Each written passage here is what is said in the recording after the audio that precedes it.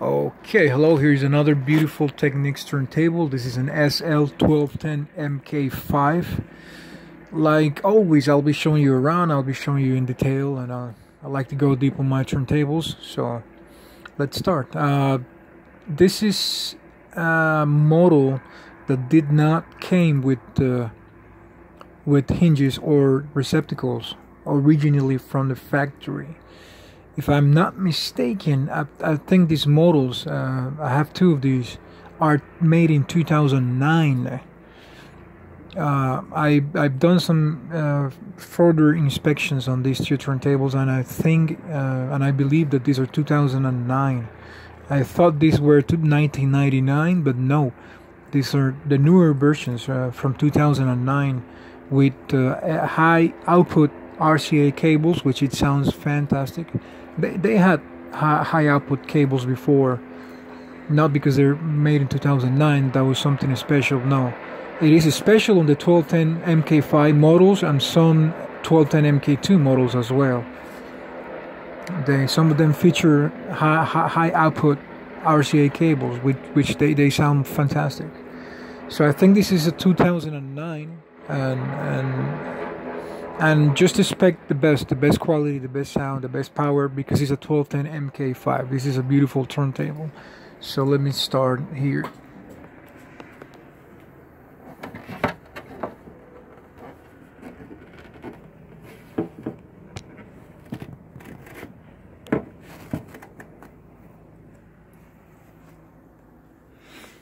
Okay, let me turn it on. I'm gonna turn it on. Pop-up light's really smooth. Just look at that. Pitch is really nice. It seems like it has never been used before. You know, these turntables were used just for photo shoots and showcasing purposes and things like that. They were both. I mean, I'm talking about this one.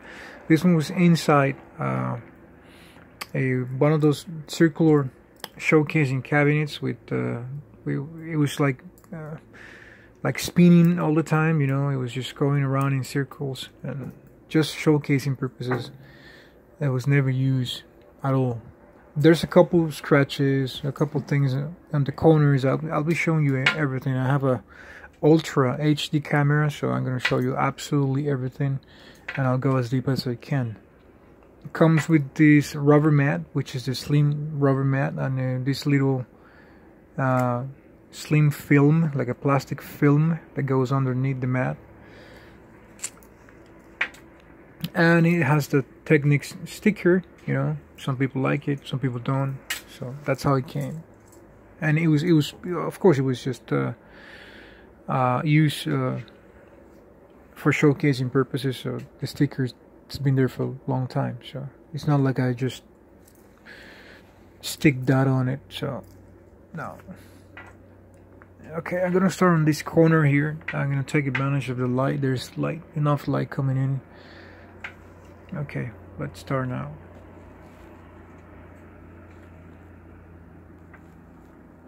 As you can notice, there's a couple stains here. That's because of the dust cover. The dust cover has been on top of the turntable for several years. So this is really typical. You know, it might be caused by the dust cover rubber bumpers or just the dust covered edges, and that's it.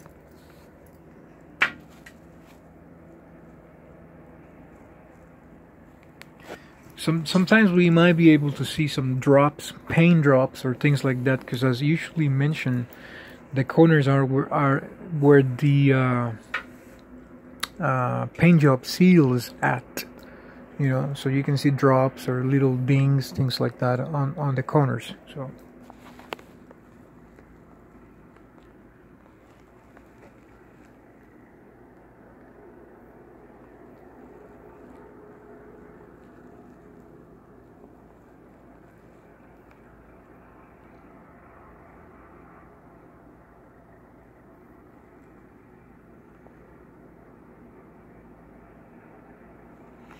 and really nice. The turntable's in mint conditions. Just look at that platter.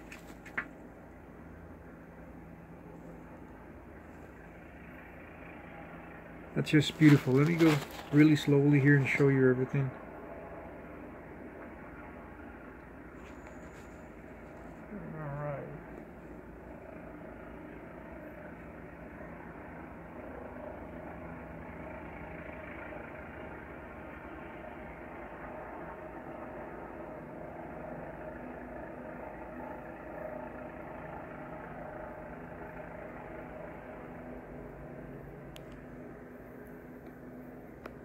There's a scratch in here, so that's the only one that's visible. It's right here, right there.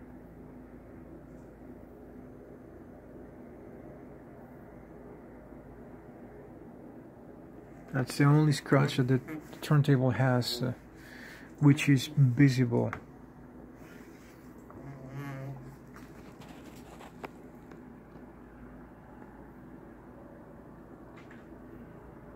There's a couple drops in here, like paint drops, as you can see. Let me try to... There we go.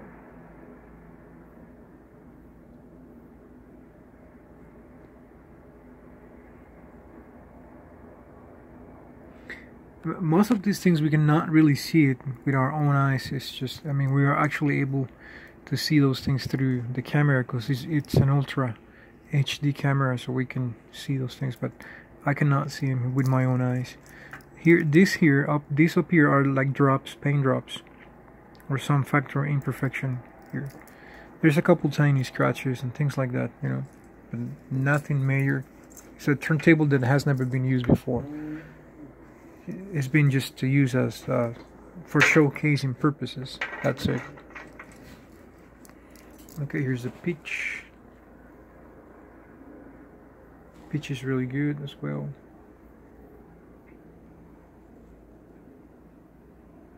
These lines are really common here on the pitch, on the dark pitches. This is really common because this is a decal, you know.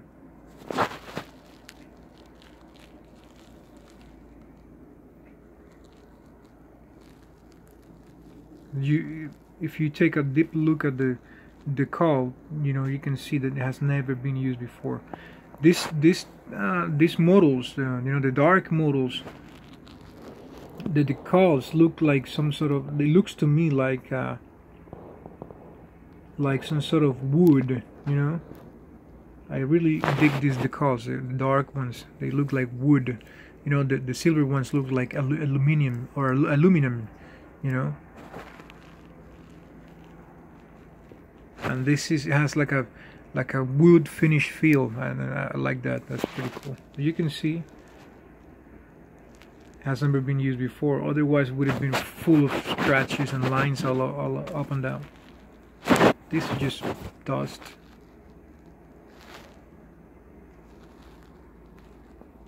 Super clean pitch. Now let's go this way now. Start here in the corner.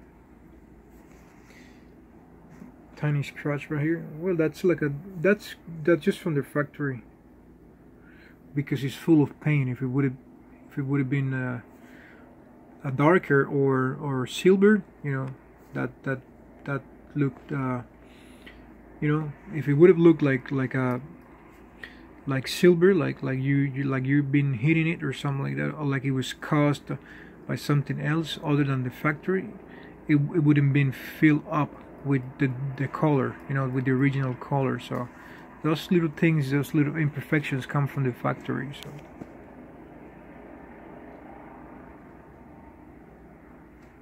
So you can see a couple stains, you know, another tiny little thing right there. That's just how it comes from the factory. I'm not able to see those things at all with my own eyes. I mean, all those things are being picked up by the camera. And the stains, they can be wiped off, you know. All these stains can be wiped off. You can wipe them off, and that's it. I just clean them up with an electric duster. I don't do anything else to my turntables. So.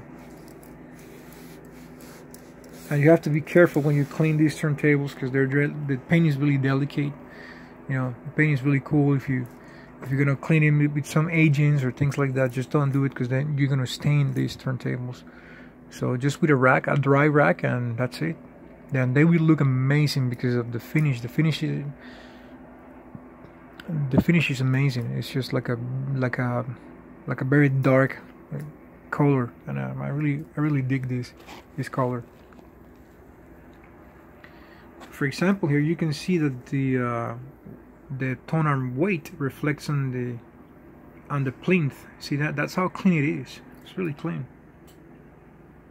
These are reflections from the tone arm. This one and this one, so you can see. Look at right there. That's the weight reflecting on the plinth.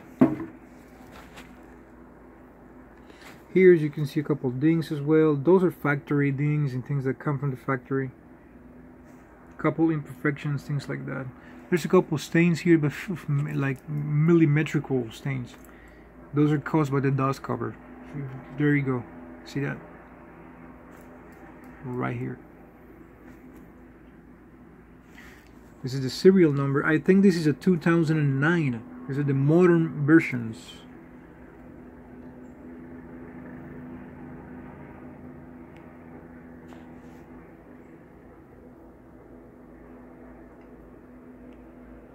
Just look at that platter. That's beautiful. Now I'm going to show you the tone arm, so you can see it's really clean. Just look at this. There we go, there we go, there we go. I like to get really, really close. You can see that. See those things that are coming up and down, like they're appearing, and they're like on and off. You see that? That's actually the machine process on the tone arms. They sometimes reflect. If you go really deep, you can see them. They're not that like solid, you know. If you touch this, you can feel things, you know, like that's, I'm sure positive that that's caused by the machinery, you know, by the machine process, you know, when they're made these things, you know. There's some lines, millimetrical lines here that you can feel with your own fingers, and sometimes you can capture those with the camera. Like in this case, we were capturing them for some time. There we go. See, they look like they're on and off. That's it. That's the real surface of those materials. They're not that that flat. That's actually the real surface. Look at this. Mint, mint, mint.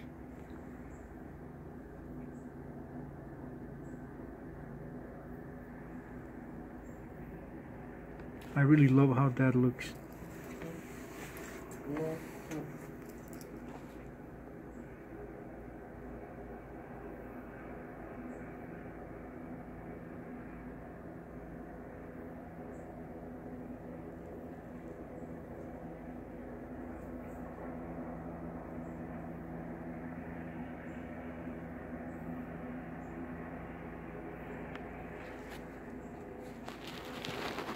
Extremely clean, really nice.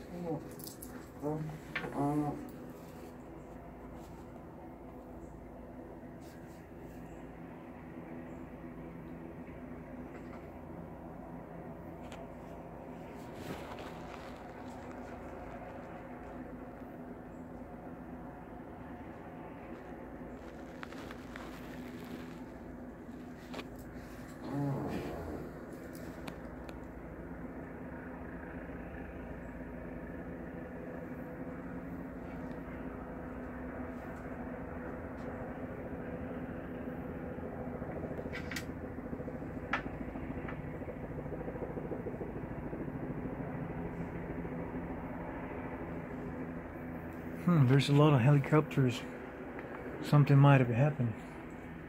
They've been flying for like 20 minutes or something like that. Something happened. Okay.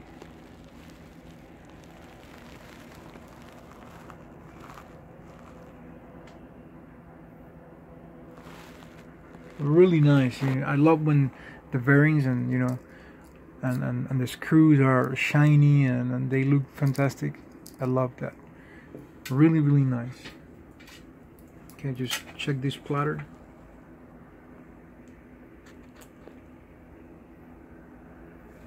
Just look at that.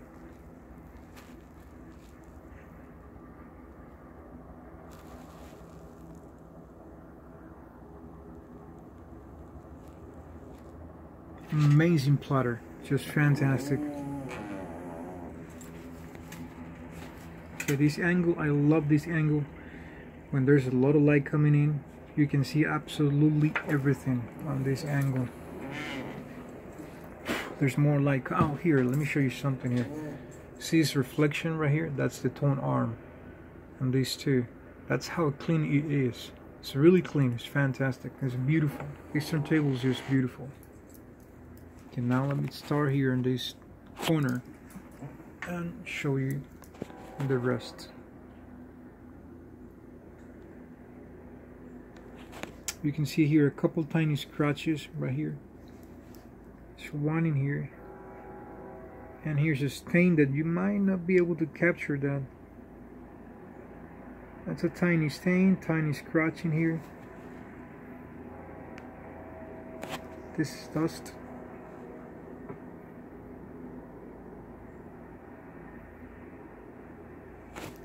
This dust. Just look at that platter.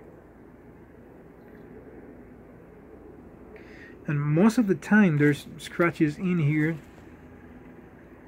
You know, I put this plastic here, this plastic paper in it, in all of my turntables, because I don't want to cause more scratches if they already have scratches, or cause further scratches if they don't.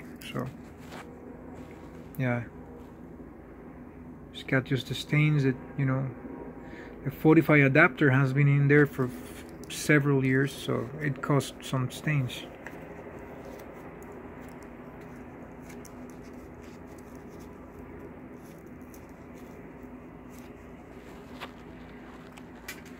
Okay, now here I don't have enough light on this side. Let me try to get this light here.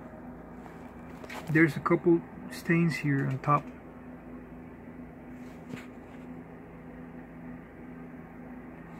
See those stains?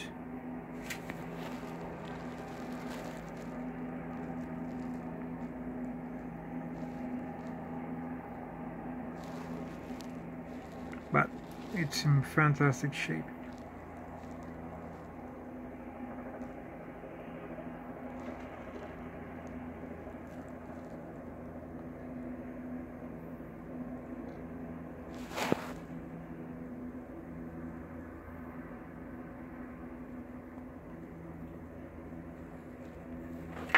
Okay, now I'm gonna check on the anti-skating. Just bear with me for 1 second, please. I'll check on the anti-skating, so you make sure that the anti-skating is fully functional. The tone arm is floating really nice.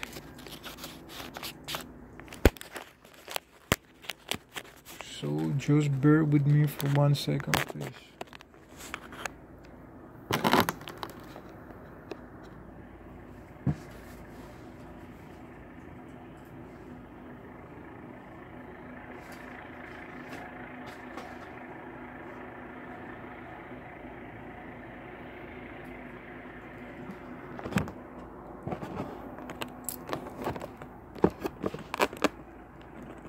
Okay, I think that's a really good angle right there. Okay, I'm gonna use the cartridge here.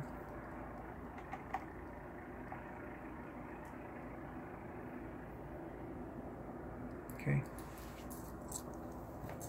What I'm gonna do now is I'm gonna make the tone arm float. Check on the anti-skating. That's called the floating point or balancing act. So that way we make sure that the anti-skating is fully functional. That's the most important part of a turntable. But there's a lot of important parts, but that, to me, that's the most important one. If the anti-skating is good, then you'll be able to enjoy your records or mix your records or whatever and get the best out of the turntable if your anti-skating is in perfect conditions. So to me, it's just the most important part of a turntable, the anti-skating.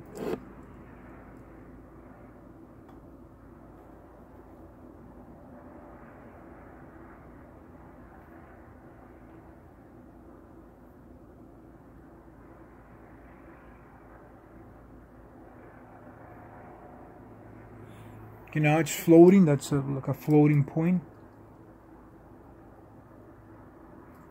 That's perfect right there. It's a good floating point. We're going to use the anti-skating now. We're going to move it. It's really nice, really receptive.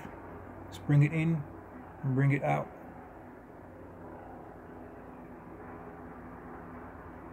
Bring it in.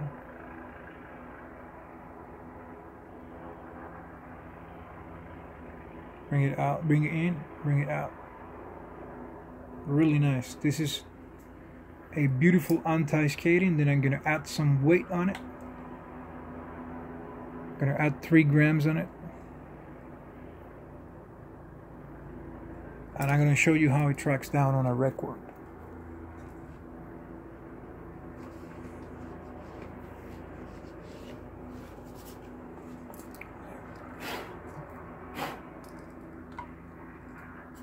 I'm going to use the lever here.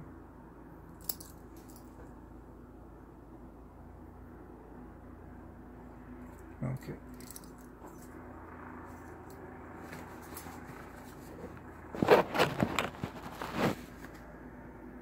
There we go. I'm going to use a lever. Make sure it's smooth.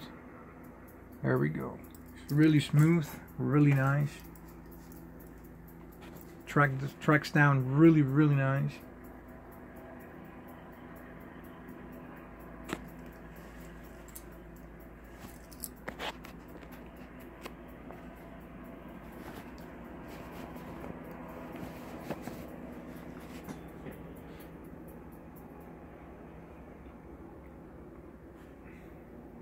Right there.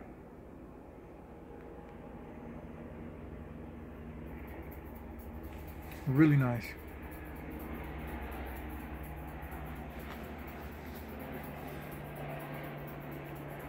So let's check on the pitch. Okay, I'm gonna check on the pitch. Okay, now just look at those dots. I'll be using the pitch. I'm gonna go -8 now. Just look at the dots.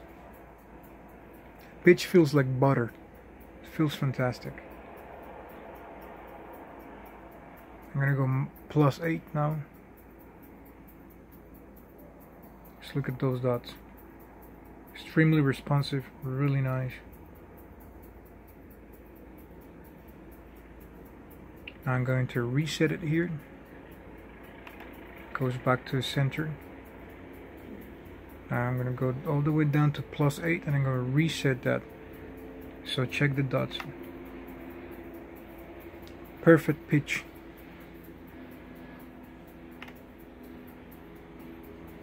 Both speeds. 33, 45. Okay, there we go.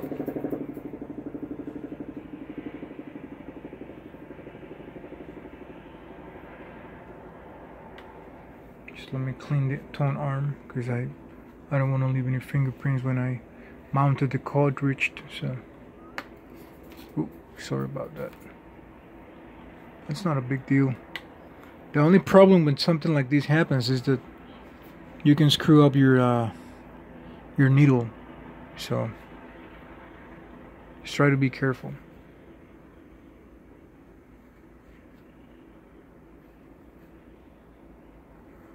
Okay.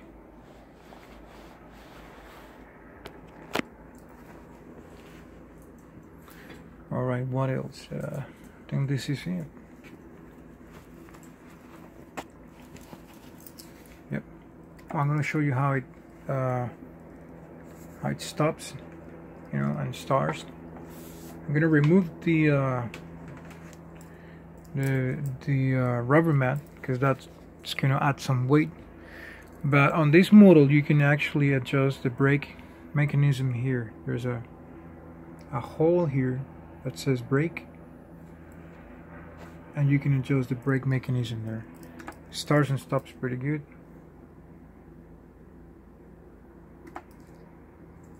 that need a little bit of adjustment, but it's nothing serious. Okay, now 45.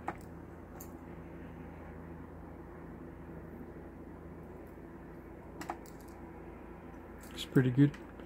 This is all about your preferences. I mean, if you like the turntable to stop really accurately, you know, really fast, you should adjust and calibrate the brake. If not, this is fine. I mean, if you're gonna use a big rubber mat, like a thick one, a thick rubber mat, it's not gonna stop that accurately because the thick ones are really heavy. So even this slim one adds a little bit of weight onto the platter, so it's not gonna be the same. So okay, this is it. Okay, let me show you the serial number. Again. Okay, so have a wonderful day. Take care, girls and guys out there interested. Please do not hesitate to contact me. I'm here to offer you the best possible service. Have a wonderful day. Take care. I apologize for the hesitation and shakiness. Sometimes it gets really bad, so bye.